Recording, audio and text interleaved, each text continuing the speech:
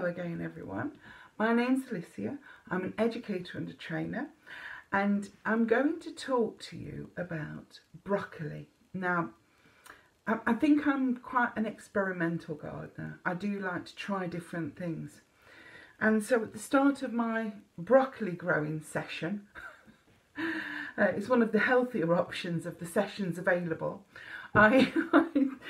I decided that I was going to be extremely thrifty even with my seeds and save every single one, because on the packet it recommends that at a sensible time in the year you go out into the garden and you make a nice little trench, probably about 1.5 centimetres deep, and you sow the seeds and then cover it over.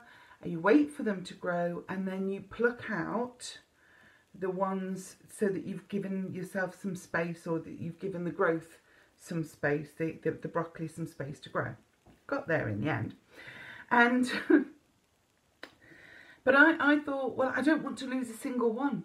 Not in this era of reusing and being sensible with and helping our supply chain of food, because there's a possibility that going forward there might not be quite as much. It's highly unlikely because we're very clever in this country, I think, at resourcing and sorting things out when we really need to. But it doesn't hurt to actually help out a bit. And growing a bit ourselves is one of those ways that we can do that.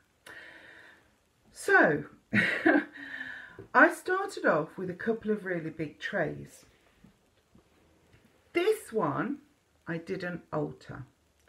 And as you can see, it's growing lovely. Now, I would imagine, because they're going to compete for space, and I'm not, at this stage, I'm not entirely sure how to separate them out and what they will grow like. So I'm thinking of at some point just maybe halving them some point very soon and just putting them in strips in the garden and see what happens. I have one outside that was originally in an egg box, and I just sat that in the ground because the egg box will decompose. There's lots of little microbes in the soil and things that like to eat stuff. So I thought that would just decompose.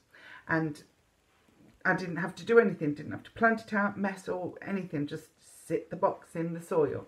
That's another little experiment. But actually, the weather's still been a little bit cold, and my broccoli out there have not done as well. That's fair enough. So, this is one where I did separate things out a little, and they've not done as well, bizarrely. Well, I don't know why it's bizarrely, but to me I'm thinking, okay, so they kind of have enjoyed that space of being together like that, bit like us really. Not happening at the moment. And then, can you see I'm getting a bit irritated with lockdown? But I'm staying with it, it's important. Very British resolve. I never thought I'd say that, because actually up until now, up until this very moment, I've relished being on my own. I think there's just this slight little things of, if I want to, I should be able to. It's that sense of freedom and liberty and all that. But actually, if I want to, if I really care about people, I do exactly what I do normally. Stay in a lot. So, here we go. So these are some that I'd separated out even more. And they're doing even worse than the others. You can see here, I don't know why. But this is my big reveal. This, if you look right back at the beginning, you'll see how this got on. Now, I did two things. I wanted to try and create a greenhouse effect.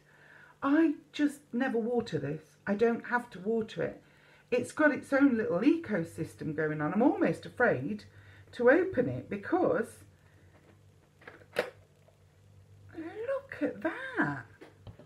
That's huge.